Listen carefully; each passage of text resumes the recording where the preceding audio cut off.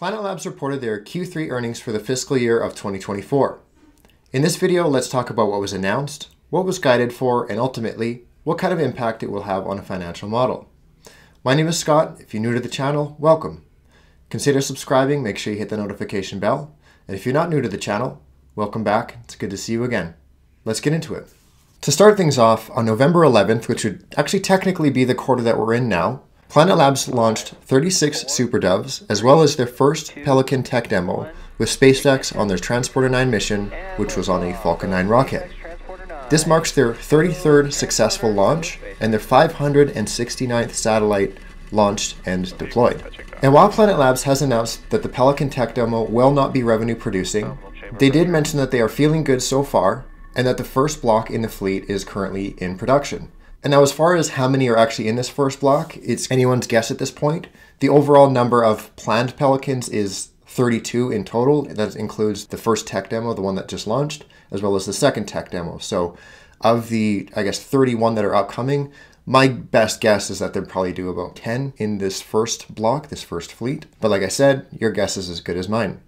On top of that, Planet Labs launched their new Forest Carbon product, as well as announced their first customer. All right, let's take a look at the guidance now.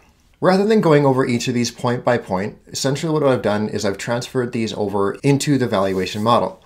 So as you can see here, what I've done is I've added a note that keeps track of all the historic guidance that we've had throughout time. So as you can see here, it goes from the 2021 Investor Day of $298 million.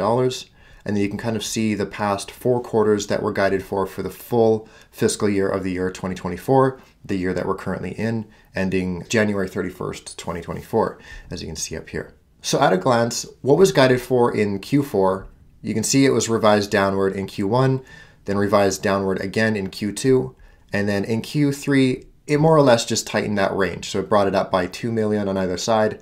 This is a little bit, more or less expected, but it does kind of contradict what was said. And I know I keep banging the drum on like Q1 and Q2, but I mean, if you're going to be talking about how strong your pipeline is, it kind of contradicts that you're also guiding revenue downward. More specifically, I think it was in the Q1 or maybe the Q2 call, but they mentioned pipeline a number of times. And they kept talking about these 7 or 8 figure deals in the pipeline. However, if we cross-reference this with the announcements that were actually made in, we'll go Q1, Q2, and Q3. What we can see here is there's quote-unquote multiple greater than $1 million contract wins. So that would be one of those 7-figure examples of what was in the pipeline.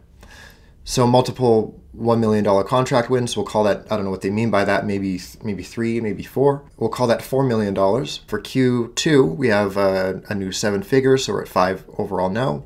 Another one over here, so 6 overall. And then most recently in the Q3, the one that was just posted, we have another 7 figures here and another 7 figures here. So all those combined, what are we at? We're at 4, 5, 6, and we'll call that 7, 8. So over the past 3 quarters, and of course there's going to be a lot of little tuck-ins here and there, like 5, 6 figure deals as well. But we haven't seen any of those 8s. So in a nutshell, we're just looking at the 7-figure deals that were announced. So if we have, let's just call it 8 7-figure deals, that's $8 million in total. And if we look at the full year for the year that we're in, fiscal year 2024, we're looking at a sum of, we'll call it $220 million. So what we can do here is we can simply divide 8 by the 219, and you can see that despite these large wins, what can be identified for the upcoming full year is a percentage change of less than 4%.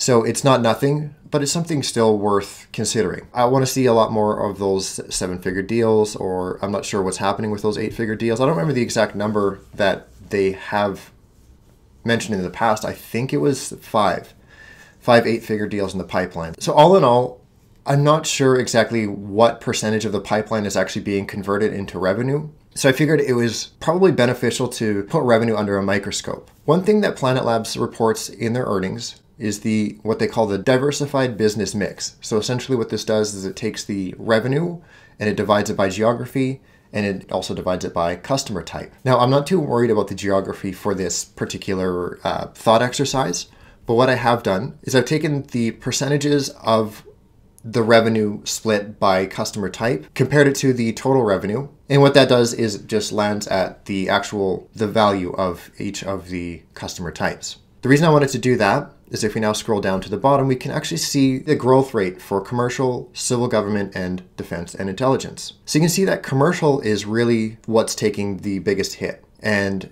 when you compare civil government and defense and intelligence, you can see that these are actually growing at a very healthy pace for what is available, right? We don't have a large data set. Planet Labs hasn't been public for too long. But of what we do have, the most recent numbers anyways, it seems like if you were to just exclude commercial revenue, Planet Labs would still be growing at a pretty healthy pace. And if we scroll back up, we can see that commercial is being eclipsed now by civil and by defense. So if civil and defense continue to grow at the rate that they have been, it will probably be a pretty decent upcoming year for Planet Labs. All that being said though, scrolling back down again, if we look at the overall revenue growth for the full year, what was projected for, we're only looking about 9%. So, of course, what we're trying to identify using a financial model like this is where is the stock going to go? And a huge part of that is where's the revenue going to go and how's the rest of the business going to track? So in the last video that we made of Planet Labs, we had Planet Labs growing at 20%, but I'm not sure if that's entirely fair anymore. We'll know a lot more with the next quarterly release because they will give guidance for the upcoming next year, and hopefully they'll be a little more conservative when they do guide for the full fiscal year of 2025 because they kind of shot themselves in the foot this past year, kind of frustrated a lot of investors, I'm sure. And ultimately, it's better to guide under and beat that, to sandbag, right? That's kind of the ideal situation for what management should be doing.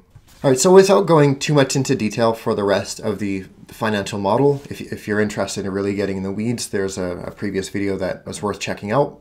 But all you need to know for this part is that the cost of revenue, the gross profit, the margin, I mean, everything really down to this point, these are all just formulas. And as you can see, what the number arrives at compared to what is guided for is slightly conservative. You'll notice that for research and development, I think that this number will be slightly lower than what we see here. And the reason for that is because there was a $2.3 million adjustment in relation to the acquisition of Sinergise. So this number will be more likely to be around the $30 million mark, but that is TBD. Two more things on the financial model. The first, we'll scroll down to the adjusted EBITDA. So again, this number here, this ends up being a little bit more conservative. On top of that, they have reiterated yet again that they do plan to be adjusted EBITDA profitable by Q4 of the fiscal year of 2025, which would be the calendar year of 2024. So if what they're saying is accurate, by pretty much this time next year, they should be adjusted EBITDA profitable. We're going to scroll ahead a little bit, and as you can see, the numbers that I have, they don't become adjusted EBITDA profitable for pretty much like an extra year and a half. So my numbers are probably too conservative. I mean, they're obviously much more conservative than what management is guiding for. I think a large impact of that is the stock-based compensation. But as you can see, they've been doing a very good job at bringing that down. Virtually all of these decreased quarter over quarter, and that's a relationship that hopefully we continue to see over time. Last but not least, there was a slight adjustment that was made to CapEx. The reason for that is generally when companies are talking about CapEx, what they're simply meaning is the line from the cash flow statement, which is the purchase of property, plant, and equipment. Some companies, in Planet Labs' case, they'll add other metrics to that. So ultimately what we were doing previously was we were just using the purchases of property and equipment. But what I realized is they are actually including the capitalized internal use software. So this has been slightly adjusted, and as a result, free cash flow will be slightly adjusted, but it's not by a large margin. As you can see, previously it would have been 7.3, now it's going to be 8.6. It's not nothing, but it's worth mentioning the CapEx formula has been updated. So finally, what we're going to do is we're going to circle back to revenue. I think that maybe the 20% is a little bit too optimistic. Maybe not long-term, but what we're going to do just to compare the previous price targets to this video here that we're making now is we're going to just bump this down to 15%. Real quick, I'm going to bring up the old Planet Labs model. Just got to find it quick. This is the Planet Labs model from the previous video. This is not the one that we were just talking about that was updated. The long-term, the 2023 price target was previously around the $11.5 mark. And after these adjustments from in the new model here, we're looking around the $8.75 mark. So it's still a 275% increase, assuming all goes well, but that's assuming all goes well. Also, I'm going to hop back to the other one as well because of the CapEx adjustment. What were we doing? So 25 for the payback price. Again, this is the old model. 25 again. So what is that? Jumps from, it was previously 12.2 and now is closer to 10. And it actually is a little more in line with the other two price targets, so that's beneficial if anything. I suppose now that we're here as well, because this number is a little bit higher, maybe it is fair that we adjust this to lower than 25%. That goes for the price to earnings growth share price, which is essentially the earnings. Maybe these do get lowered, but I'm not going to play around with it too much. If you really want to get into the weeds with it, it's available in the link below the video here. So if you're the more curious type, you can make these adjustments for yourself and ultimately find your own price target, so to speak. And if you haven't seen the last video as well, all of these, every single dark gray cell on the right-hand side can be adjusted manually. So, I mean, virtually every single parameter that you think could be updated or needs to be updated, you can, feel free to do it on your own, and ultimately it will give you a price target based on the formulas below that are either based on earnings, based on the overall growth of the business, or based on free cash flow. All right, so now that we've gone through the updates to the valuation model, what I wanted to do is share an idea with you that I had for a previous video. So I put everything together, but I ultimately realized that the video was either going to be way too long and kind of dry or way too short. And ultimately what I decided is to go with quality over quantity. I decided to scrap the video and just kind of tuck it into the video that you're seeing now. I went through everyone on the board of directors. I put, as you can see, all the names are on the left-hand side, the designation and the organization that they were affiliated with. The overall idea of what I was putting together was, if you were to simply invest in the board of directors, what kind of returns would you get? As you can imagine, this is a little bit tricky to put together, and ultimately it's like I could go point by point over every single person, every single designation, every single organization, but I mean, that would be quite dry. And I'm saying that as someone who runs a channel that's basically talking about math. So rather than going point by point over every single person and every single designation, I've listed it all here. I mean, if you are, this is just one of the sheets that's in the valuation model. So if you're, for whatever reason, interested in the board of directors and what they've done, where they've been, how long for, etc., it's all there. I've taken the time frames that each individual in Planet Labs' board of directors was within the company. What I did from there is I found the ticker for each of these companies as long as they were public. From there, I looked at the start date and end date. So whether it's from the moment that they started the company, or whether the company went public, or if the company was acquired, or if the person left the company, for example. But essentially what I've done is look at the month-by-month change for each person. So like, again, just assuming that you're investing them blindly from the moment that they start the company to the moment, from the moment that you're able to the moment that you're not able to, with each person, with each company. As you can see, this number on the right-hand side is what we're looking for. This is the average monthly change per organization for each person.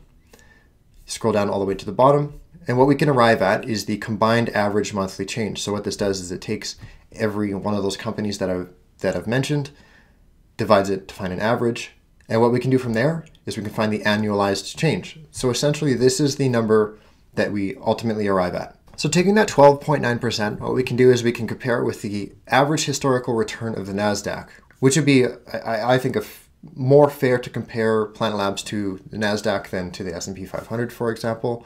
NASDAQ is generally a little more tech-oriented. So if you look at the past 5 or 10 years, Planet Labs board of directors would be underperforming the NASDAQ 100.